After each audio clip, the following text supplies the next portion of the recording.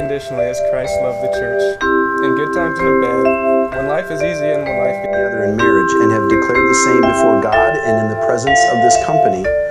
I now pronounce them husband and wife, in the name of the Father, and the Son, and the Holy Spirit. Amen. What therefore God has joined together, let not man put asunder. You may kiss the bride.